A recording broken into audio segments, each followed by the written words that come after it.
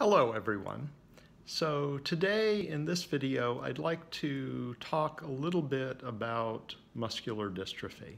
In an earlier video I briefly mentioned that I have a type of muscular dystrophy, and I want to go into a little bit more detail in this video.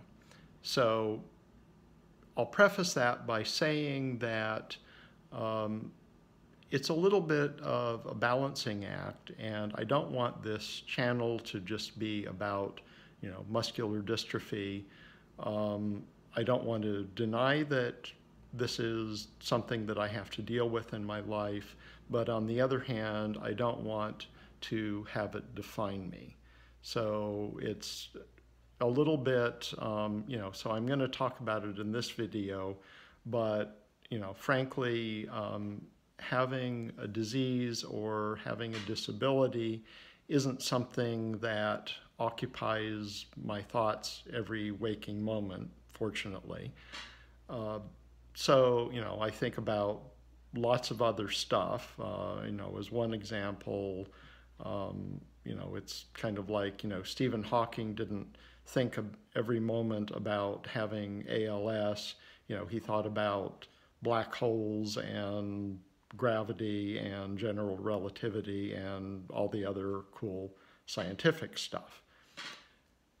So the type of muscular dystrophy that I have is called limb-girdle muscular dystrophy.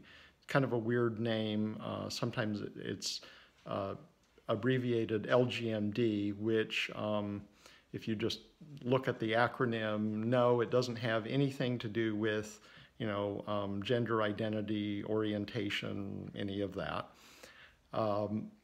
But it means that it tends to weaken the muscles, particularly around the shoulders and the hips. Although it turns out the first muscles that were weakened in my case were in my calf muscles. The first thing I noticed was that, after going for a run, I couldn't, stand up on my tiptoes. And it's one of what I have in particular is one of 30-some different genetic forms of limb-girdle muscular dystrophy. What that means is that every form is caused by a mutation in a different gene that's necessary for your muscles to function correctly.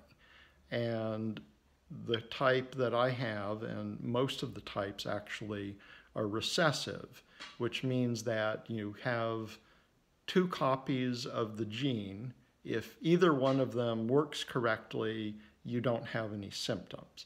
It's only if you have two bad copies and can't make this particular protein that your muscles need that you have symptoms. So what that typically means is often people will have either no family history at all, or they might have a sibling who's affected. So there's no family history in my case. My parents were both carriers, but they didn't have any way of knowing they were carriers until, they had kids together, and then I started to have symptoms. So what this also means is that the best known form of muscular dystrophy tends to affect young boys.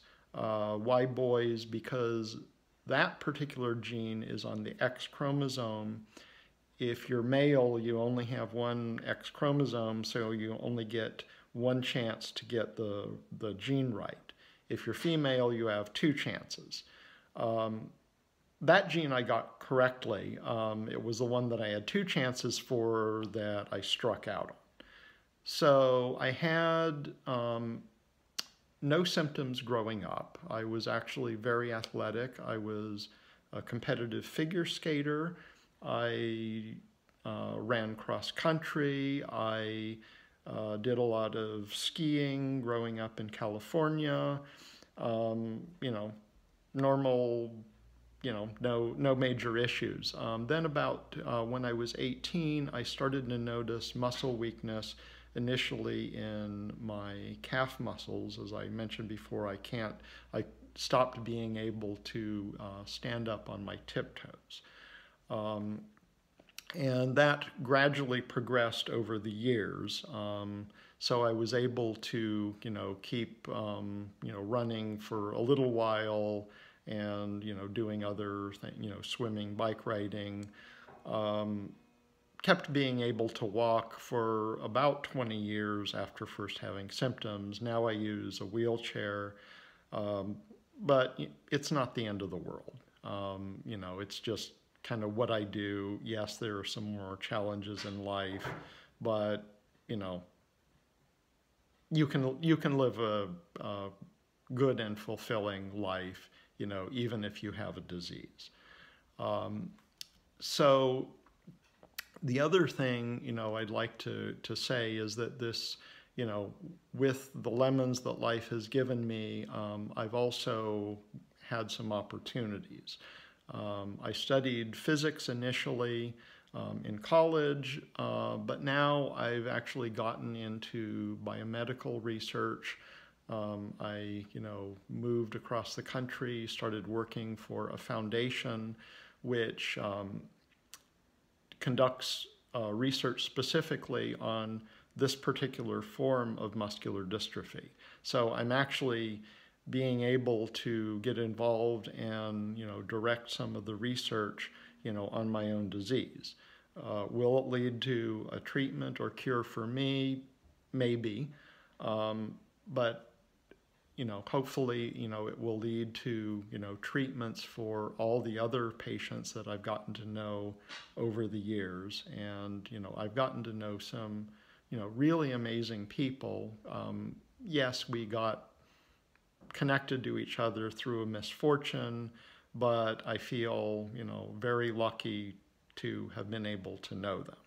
So that's a little bit about this aspect of my life, and there's a lot more which I'll sort of divvy up into other videos. And hope you're all having a good day whenever and wherever you're watching this from. So I'll talk to you later.